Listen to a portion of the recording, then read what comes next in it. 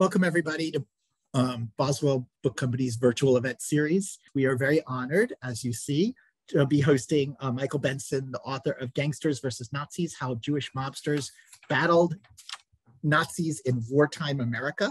The book has, I guess it's blown up in the New York Post, but I am still quoting the wonderful review from Robert S. Davis in the New York Journal of Books, who wrote, Benson tells his little-known chapter of American Jewish history well and with passion. The prose is colorful and direct.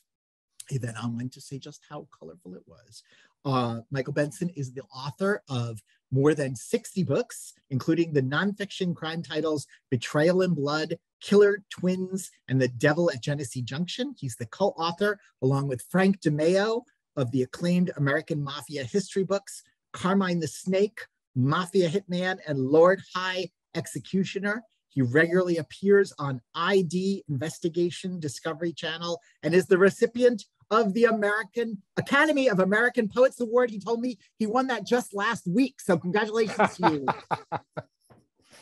I give you, Michael Benson, a virtual applause to you. Thanks for joining us. Well, thank you, Daniel. And thanks everybody for coming in. I'm going to be talking about my new book. It is Gangsters versus Nazis, story about Jewish gangsters of the Great Depression who busted up Hitler-worshiping German-American Bund meetings and stifled a movement that was attempting to win the hearts and minds of Americans with their hate speech. Now, that said, it's a rather lighthearted book.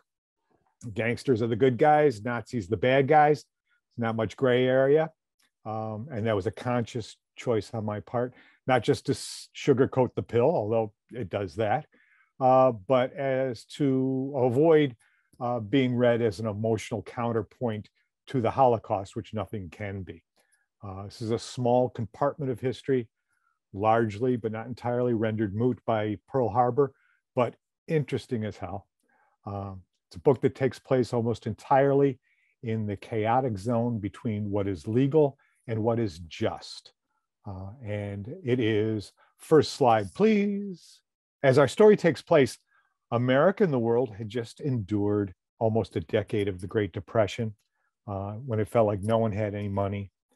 And it's easy to form scapegoats under those circumstances, which is exactly what the Nazis did. They blamed the Jews for the Depression. They said that Jews were all communists and they had all the money, and that's why no one else had any money, which must have come as quite a shock to the ragman whose horse just dropped dead in the middle of a street in Newark, New Jersey. But that's the way disinformation is. It takes a group of people who are largely innocent and makes them look like they are the villains. So the German-American Bund began holding rallies and preaching despicable ways of solving the, quote, Jewish problem, unquote. Important to note, this book takes place in 1938, and there's no such thing as hate speech laws at that time. So if the Nazis didn't say anything obscene or shout fire in a crowded room, they could get away with saying whatever they wanted. Next slide, please. Now, while on the other side of the Atlantic, Nazi armies were marching across Europe with their sights on Great Britain, here in America, Nazis were having parades right in city streets. This is a picture of East 86th Street in New York City. It's the main drag of Yorkville, the German neighborhood. And look at this. This looks like the Macy's Day Parade. You might see on Thanksgiving. Instead of balloons, they've got American flags and swastika flags side by side. Just warms your heart. Next slide, please. Now, it really wasn't the number of Nazis in America. I guess there were somewhere between 50,000 and 100,000 Nazis in America in 1938. The thing that bothered Jewish leaders the most was the bold and brazen nature of their actions. I mean, here's a parade in a camp, a youth camp in New Jersey, where youngsters are being initiated into into the ways of the Nazi party to learn to worship Hitler and hate Jews. And you can see the people sig heiling there.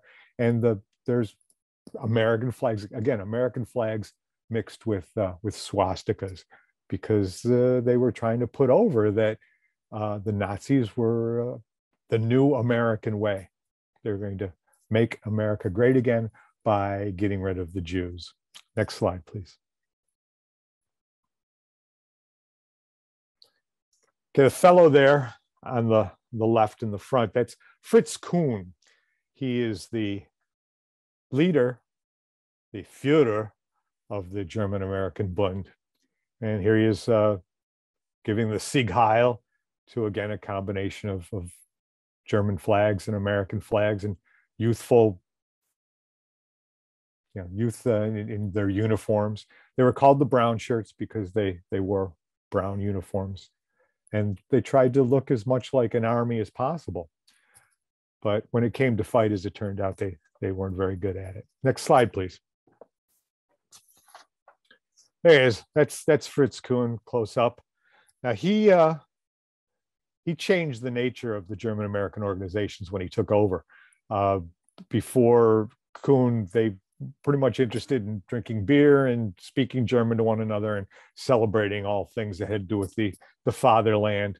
Kuhn takes over, and all of a sudden there's a lot of Hitler talk and hate talk going on. Obviously, there's an agenda here that's new. Next slide, please. And this is our hero, Judge Nathan David Perlman. He was a character. He had been a former U.S. congressman who had been one of the fellows to vote to repeal prohibition. He never let his bartender forget it. And he'd been born in Europe, came over as a small child, went to NYU Law School, and eventually became a New York judge after his stint in the Congress. And he was fed up with the Nazis. He attended an event in the Bowling Green area of Manhattan, southern tip of Manhattan, in which a patriotic ceremony was forced inside because the German-American Bund came marching by and chanting with their signs and stuff. And Perlman ducked into a bar and thought about it and brooded about it and snapped his fingers and decided that what these Nazis really needed was a good butt kicking. Next slide, please. So he makes a phone call to Meyer Lansky, the all-time greatest, biggest Jewish gangster. How he knows Meyer Lansky, a little bit of a fuzzy area. I don't think it had anything to do with the justice system. I suspect it had to do with Meyer Lansky being a bootlegger during the Prohibition and Nathan Perlman being a drinker. But he calls Lansky and he says, do you have any boys that might be willing to punch a Nazi? And Lansky says, well, sure. But with all due respect, Judge, we could do better than punch. After all, they were known as Murder Inc.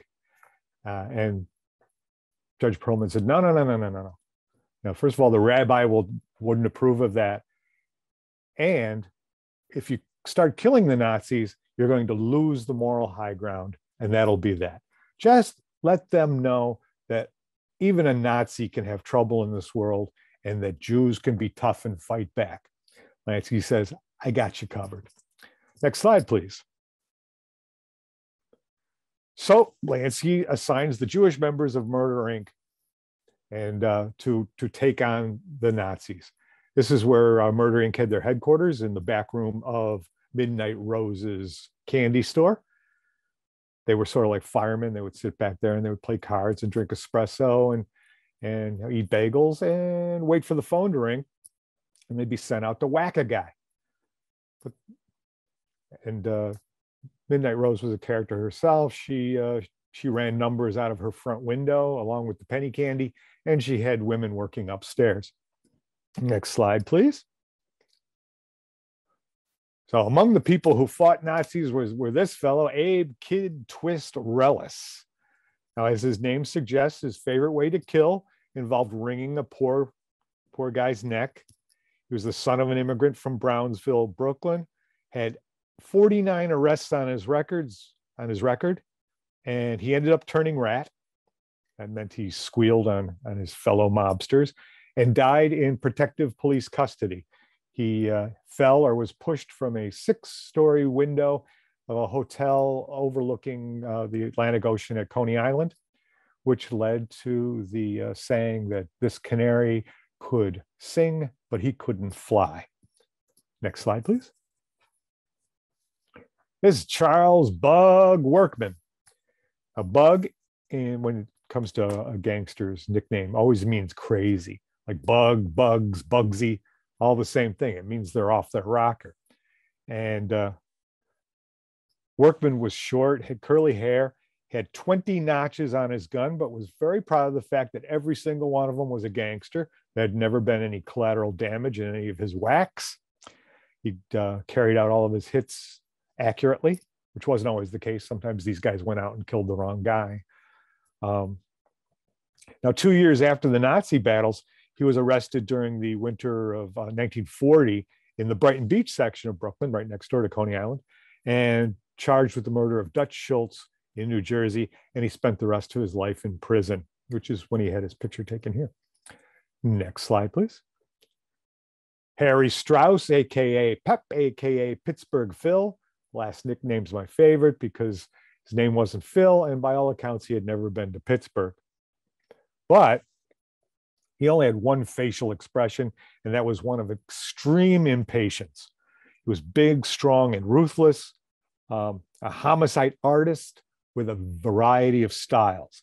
Depending on his mood, he experimented with rope, knife, gun, ice pick, bare hands, disemboweling. He felt it a personal challenge and felt victorious and proud if he could make the coroner vomit. Next slide, please. Bugsy Goldstein is another wacko. He, although it doesn't really look like it in this photo, he was the class clown, and he had a reputation for popping off one-liners at inappropriate moments. You need me like a hole in the head, right? And then he put a hole in the guy's head, that kind of thing. And he's good with his fists and knew how to throw the old 1-2 when he was confronted with an anti-Semite. Next slide, please. Mendy Weiss, big man born in New York in 1906. He could handle himself in a bar fight. He killed with his hands. He would brutally overpower his victims. If you asked him what he did for a living, he'd say, I have 2 vocations. I am both a kidnapper and a choker. So he was a psycho among psychos and capable of robbing a woman while holding a gun on her baby, but he never shot the baby. He died in the electric chair, sizzling in Sing Sing's legendary Old Sparky. Next slide, please. Albert Tic-Tac Tannenbaum happened to be in the hotel room when Kid Twist took the dive out the 6-story window. Might be a coincidence, I don't know. But he moved with his family to New York's Lower East Side when he was 3, and then moved again to Brownsville, where he did the bulk of his growing up. And he was different from the other guys in Murder Inc. in that he was not a street kid. His father ran a country club, and he had never committed any kind of crime of any sort until he was 25, when he decided he wanted to become a professional killer, and took to it right away and became a trusted member of Murder Inc. Next slide, please. Blue Jaw Magoon. Now, Blue Jaw got his nickname because he looked like he needed to shave about 5 minutes after he shaved. And he ended up being one of the victims of his girlfriend, Evelyn Middleman. Now, Evelyn Middleman was a woman who was guaranteed to be very, very cooperative with any hood who spent money on her. And 3 times her boyfriend was killed while she was in the vicinity. So you would think that after a while, guys would stop dating her, but they didn't. And eventually one day, Magoon just disappears, and nobody knew what happened to him until 2003, when his skeleton was found partially buried in the desert just outside Las Vegas. The next slide, please. So these guys took on the German-American Bund in this building, Yorkville Casino. Not a gambling house. Casino just meant party house at that time. And the no killing rule came closest to being broken in the very first fight against the Nazis, when Lansky and Bugsy Goldstein threw a guy out the second-story window. The guy landed on his feet and shattered one leg. But if he'd landed on his head, I think he probably would have died. Next slide, please. Now, after the Yorkville riot, a bunch of Nazis ended up in the emergency room. Mayor LaGuardia made it harder for the Nazis to meet in Manhattan, banned the uniforms, made it more complicated for them to get permits to do things. So what they did is they went across the Hudson River to Newark, New Jersey, where the war against them started anew when Judge Perlman called this man, Abner Longy Zwillman, who was, again, this is a pattern, he was one of the 5 biggest bootleggers during Prohibition, was a zillionaire because he'd sold illegal booze. Very popular guy, had once dated movie star Jean Harlow. And he said, sure, we've got plenty of guys in Newark who would want to punch a Nazi. And some of them were gangsters and some of them were boxers. And the line between those two groups was a little blurry in 1938 because boxing was run by gangsters. Next slide, please. So Zwillman wasn't the sort of guy to get his hands dirty. So he put this fellow, Nat Arno, who was then a recently retired boxer. This photo is taken a little later on, I think. And Arno led a group of men called the Minutemen after the Revolutionary War guys. And it was by far the biggest anti-Nazi army that we cover in the book. There were upwards of 1,000 Minutemen. And it seemed like the entire Jewish neighborhood, all of the men would roll up their sleeves and head out if they knew that the Nazis were having a meeting. Next slide, please. This is Abby Bain. He was one of the best fighters of Newark to fight the Nazis. He had once fought 2-ton Tony Galento, lost badly, and Tony Galento in turn had once fought Joe Louis and lost badly. But when it came to fighting Nazis, Abby Bain was always dominant. Next slide, please. Putty Hinckus, another Newark fighter who joined the Minutemen. He, as it says in my caption, I can't be funnier than that. He was a pro fighter, but he punched Nazis for free. Next slide, please. Now we move to Chicago. And this fellow is Herb Bryn. He is neither a gangster nor a Nazi. He was a Jewish journalist who, because he could pass for Gentile, was assigned by the Anti-Defamation League, the B'nai B'rith, to infiltrate the German-American Bund. Because by this time, they're not having the big public rallies anymore because there's always problems.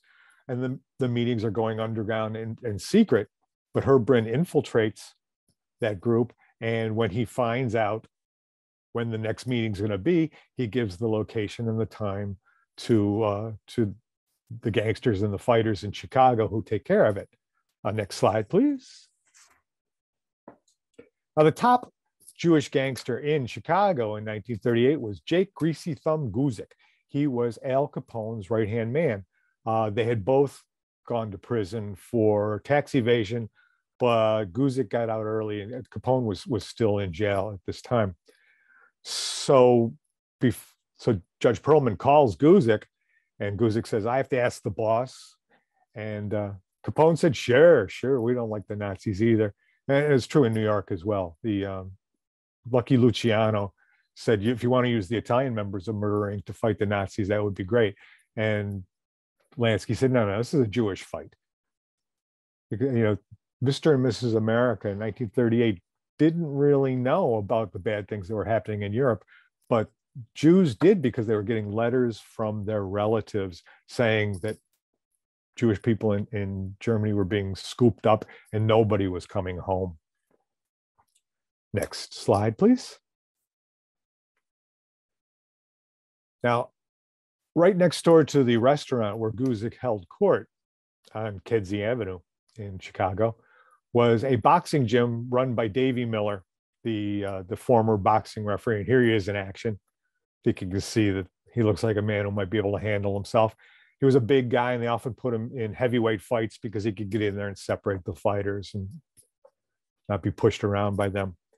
And there was a little complex. It was a restaurant where Capone hung out and Guzik, and next door was the boxing gym, and above the boxing gym was a billiard hall, pool alley. And at one time or another, every Jewish boy on Kedzie Avenue went in there for something or other. And Herb Bryn admitted that, you know, he knew some of the guys in there as well. His father had a hardware store just a block away. So next slide, please.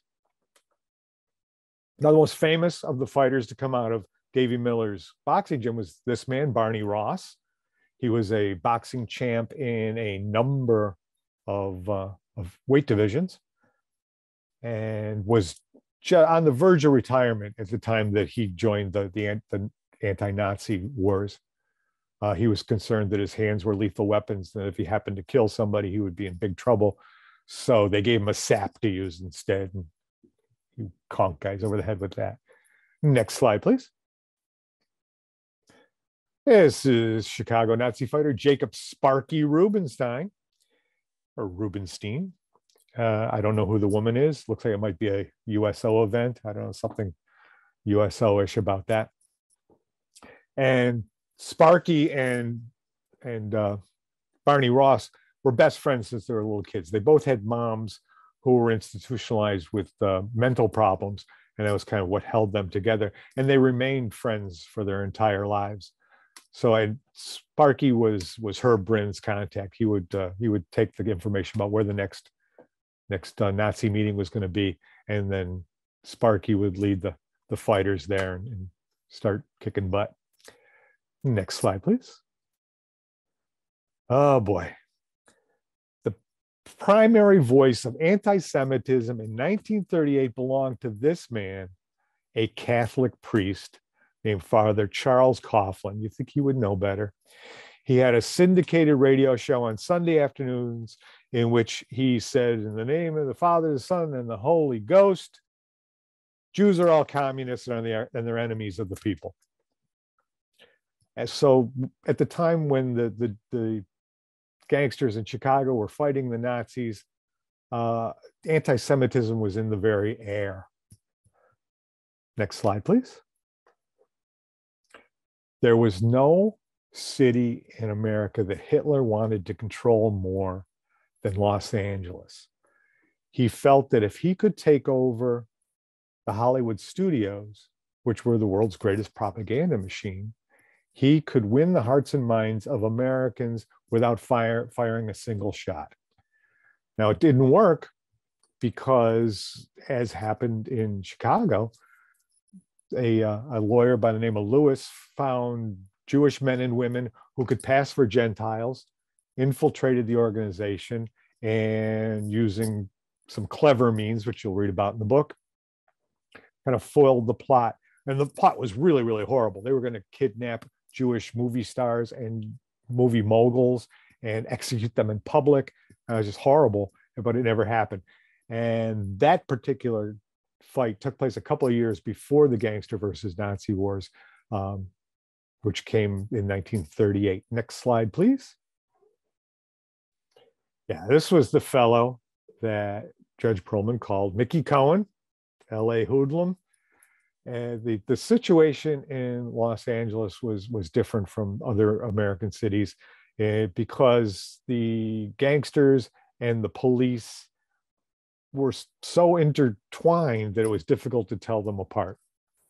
Some gangsters were policemen. But Cohen, again, he was another guy who had already punched anti-Semites before he was told that it was his patriotic duty to do so. He had once been in an LA holding cell with two anti-Semites, and when the guard turned his back, Cohen just bonked their heads together like Superman used to do on the old TV show. And then he went over to the other side of the cell and started reading a newspaper. When the guard came back, said, "What happened?" Cohen said, "Those two guys got in a fight. I don't know what it was about." Next slide, please. This is Benjamin Bugsy Siegel. He loved LA because he loved starlets. He's an interesting guy. When he was in jail in Los Angeles, they had a special cell built for him so that he could have food brought in. He could have women come visit him whenever he wanted. It was really more like an apartment, in the annex of the jail. Very accommodating. And he ended up dead on his girlfriend's couch from bullets fired through the window, no longer having movie star looks. Next slide, please.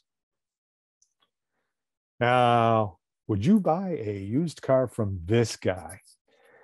In addition to the German-American Bund, the other Nazi organization in 1938 were the Silver Lodge, run by this guy, William Dudley Pelley. He had been a former Hollywood writer. He wrote scenarios for silent films, but he claimed that he'd had a near-death experience. He went to heaven and God sent him back to earth to spread the word about the glory that was Adolf Hitler. And there were, of course, a certain number of people who believed that story and became his disciples. Next slide, please. Now, because the Bund soldiers were known as the brown shirts, the Silver Lodge's men were called the silver shirts, although in reality, their shirts were light blue. Next slide. Yep, there's another one. It's, I have to admit, I'm not sure what the L stands for, but Lodge, maybe Lodge. It's the Silver Lodge.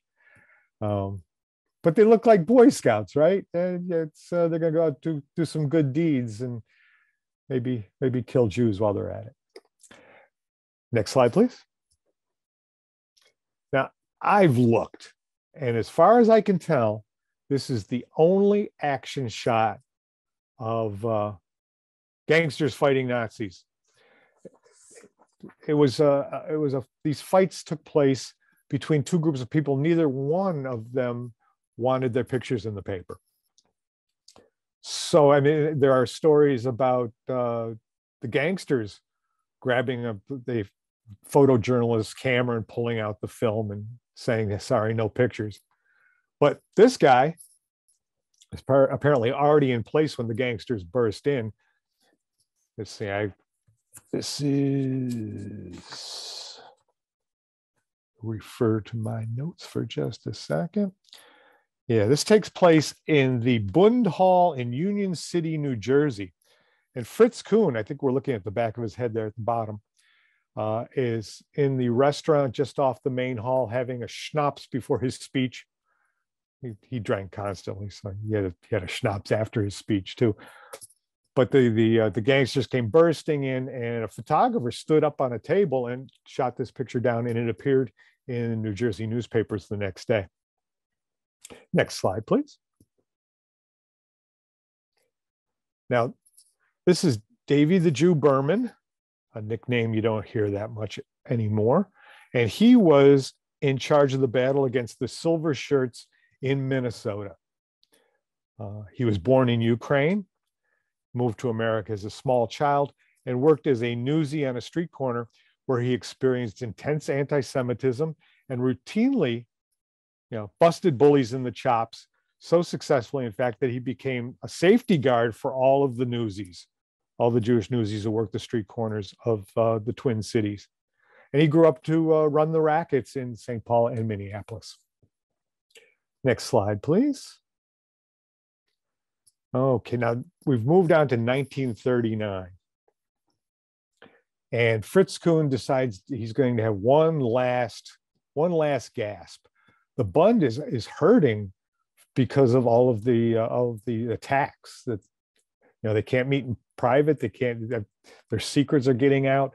So he decides that he's going to have one show that's so big that a handful of Nazis won't be able to disrupt it. So he rents out Madison Square Garden. It's a national pro-America convention, he says. And he brings in Nazis from all around the country, people coming in, hotels are filled, and there's going to be speech after speech after speech. And this time, the Nazis really aren't necessary because outside Madison Square Garden, the streets are just packed with protesters. Now, it's a year after our story begins, and the Nazi problem has gotten into the consciences of a lot more people than were called by Judge Perlman. He got the ball rolling, and boy, is the ball rolling now. But the New York police don't want a full-fledged riot at Madison Square Garden, so they've got all the entrances really well guarded, and the protesters are pretty much on the outside, and the Nazis are on the inside, except for Izzy Greenbaum, an unemployed plumber who sneaks into Madison Square Garden, waits until Fritz Kuhn is giving a speech, runs up on the stage, pulls the plug on his microphone while the crowd gasps, screams, "Hitler had one ball," and is promptly fallen on by a bunch of security guards. And they pull his pants down, which gets a big laugh from the Nazi audience. Then, as now, far right-wing people always have the classiest sense of humor. Next slide, please. There's Izzy. Izzy has been rescued from the Nazis by the NYPD and is being taken to jail. Although, as you can see, the cops are in a pretty good mood. Izzy's still a little fretful, but his troubles are over. He's fine. And the next day, when he's taken before a judge, the courtroom is packed with Jewish men who all want to be the one to pay his bail because he's a hero. And Fritz Kuhn's idea of having this great pro-America party in Madison Square Garden that was going to make headlines across the nation about how great and peaceful and how sane all the Nazis were. Instead, all of the headlines are about the one plumber who disrupted the entire thing. When Izzy gets home, there's a gift basket waiting for him from Meyer Lansky saying good work. And he is, after Pearl Harbor, he enlists and fights the Nazis this time with bullets and bombs. Oh, one interesting point, going back to Nat Arno, who ran the Minutemen in Newark. He enlisted right after Pearl Harbor and was among the soldiers who attacked Normandy on D-Day and then marched across Europe all the way to Berlin, and claims that on two separate occasions he saw POWs being marched in the opposite direction, German POWs, that he recognized and who recognized him because they had fought in street fights in Newark, New Jersey. So it really was the little war before the big war. And next slide, please. And then Pearl Harbor changed everything. Everybody's role changed. The German Nazis who were hiding behind the US Constitution suddenly lost that privilege. They were no longer protected by free speech. They were committing sedition, plotting to overthrow the US government, and some of them were jailed. A lot of the Germans who attended those meetings were drafted and they were sent to the Pacific where their allegiances wouldn't be questioned. The Jewish fighters went into the US Army and fought in Europe. Murder Inc. guys went back to their day jobs. And there was a time when I thought that it really had hit the reset button and that all that had happened with the fist fights in the streets was pretty much moot because the Pearl Harbor just it rendered the little war meaningless. But it didn't, because in all of those cities, the Anti-Defamation League and B'nai B'rith had used their undercover agents, some of them gangsters, to create lists of the Nazi sympathizers in those cities. And I think I have a copy of that list from Minneapolis, all the members of the Silver Lodge. But those lists came in really handy once the war started, because they could be used to weed out the Nazi sympathizers who had taken jobs building ships or working in the docks and were positioned to commit sabotage. So uncountable numbers of sabotage were avoided because these guys were outed during the Gangster versus Nazis wars. And next slide, please. And that's it. I wrote a book about it. I spent about 6-7 months on it. Whenever I'm asked about the research I did, I have to mention that I started with a bed of knowledge. I already knew about the gangsters because I've written books about the mob before. I already knew about World War II because I'd edited a magazine called the Military Technical Journal. And I knew about the fighters because for 3 years I was the editor of Fight Game magazine. So I'm kind of perfectly fit to tell this story. And that's it. Thank you for listening. I'd be glad to answer any questions. I'm back to help. Oh, thank you. We have got is Jacob Sparky Rubenstein the Jack Ruby who shot Lee Harvey Oswald? Somebody asked. Oh, well, spoiler alert. The answer is yes. He is, but you don't find that out until the epilogue. Although I think the New York Post mentioned it, and my publisher put a picture in the middle of the book saying this Jack Ruby being led out of the Dallas police station in handcuffs.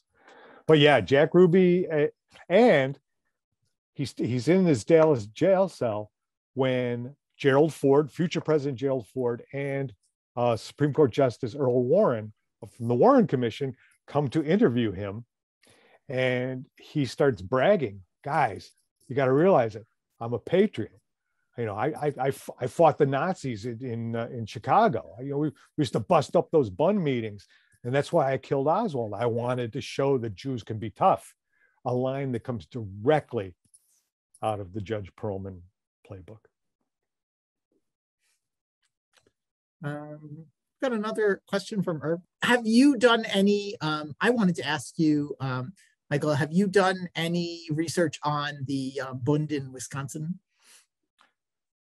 Not specifically. Yeah. We had a big one. I suspect that they might have gone unmolested, because I pretty much follow the fights. Okay. Not as much as the meetings. Yeah. I mean, we had a lot of gangsters too, but I guess they didn't, they were 20 miles apart, I guess. So, all right. Well, let's see. And it may be that Judge Perlman didn't know who to call.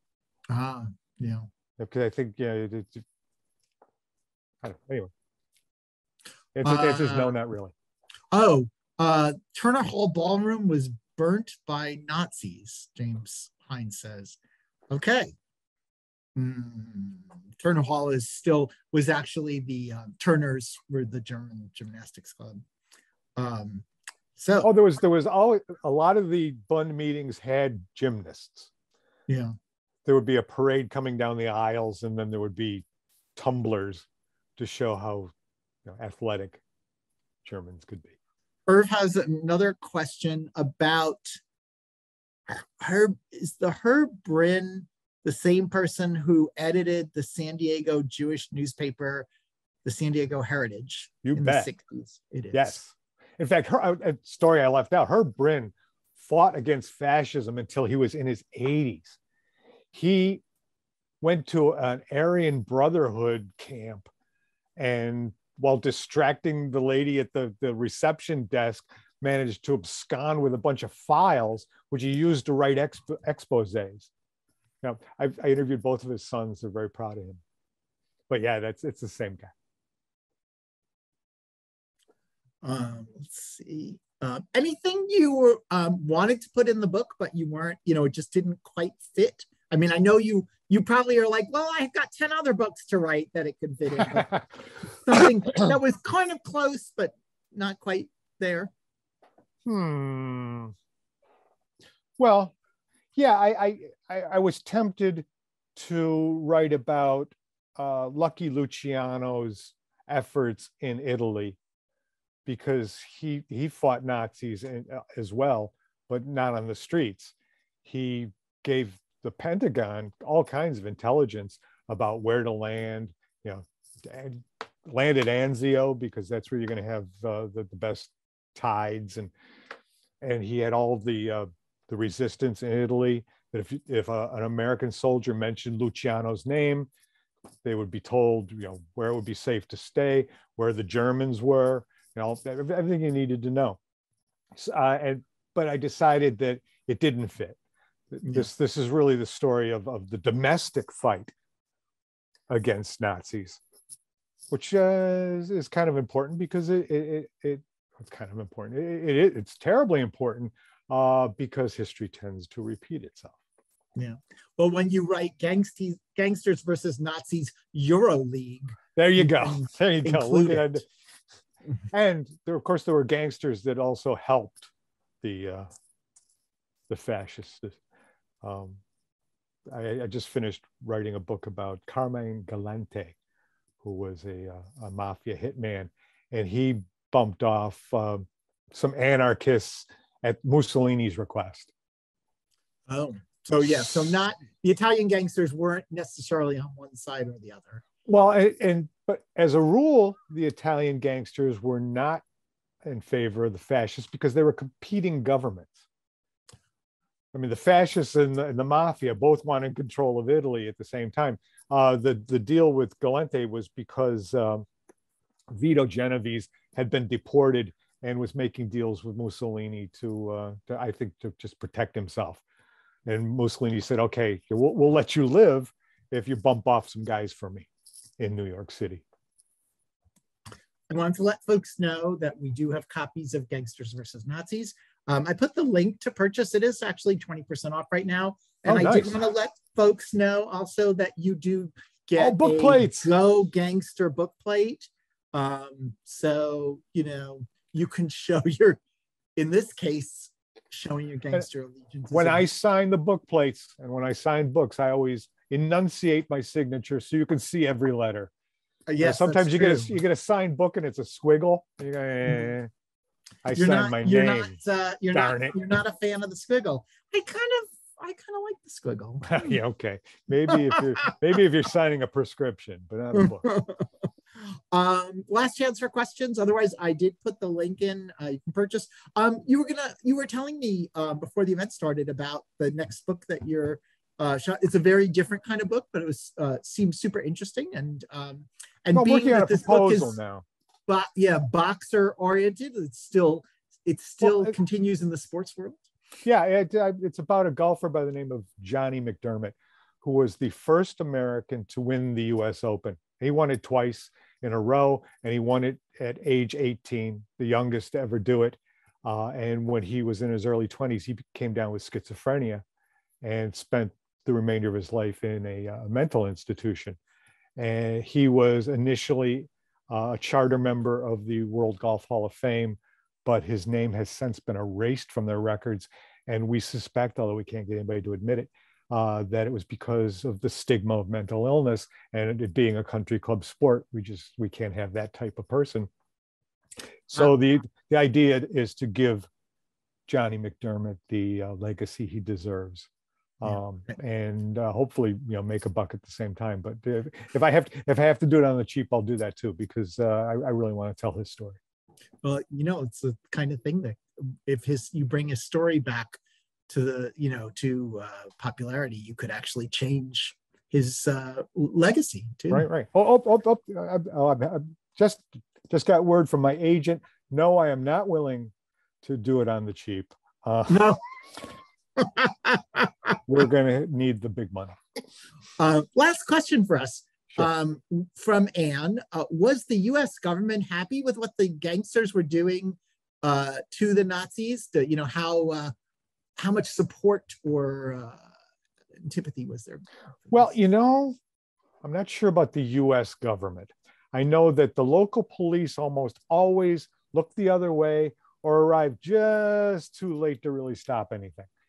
So on a local basis, absolutely, everybody was paid off and on board. The Congress, they were having anti-American hearings themselves and focusing on the fascists. I'm not sure that there was a direct connection between the Congress hearings and the gangster activity, which largely went unknown because they often blamed the American Legion. The gangsters would put on American Legion hats and then punch up a bunch of Nazis, and then on their way out, they dropped the hats. And the next day, the papers would say, well, we think they might have been guys from the American Legion. And the American Legion guys say, well, it wasn't us, but we don't care that much because we fought in World War I, and we don't like the idea of these guys getting aggressive again anyway. Had nothing to do with anti-Semitism as much as just, we're going to have to fight these guys in another war. Wow. Well, I think that's our questions for the evening.